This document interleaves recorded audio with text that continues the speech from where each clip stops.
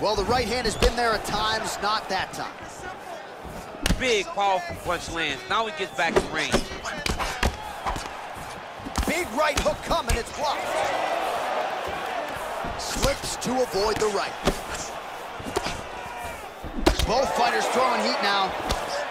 Well, that kick landed the body beautifully placed right underneath that elbow. Let's see if he makes the adjustments now defensively to avoid opening up that midsection to further damage by that kick. Nice punch there by Oliveira. Man, he's timing his shots nicely. It's like Tom Brady out there. He hasn't missed the target. I mean, you insist on bringing in Tom Brady. Stop it. John, stop it. Ooh, and he caught the kick. Wow!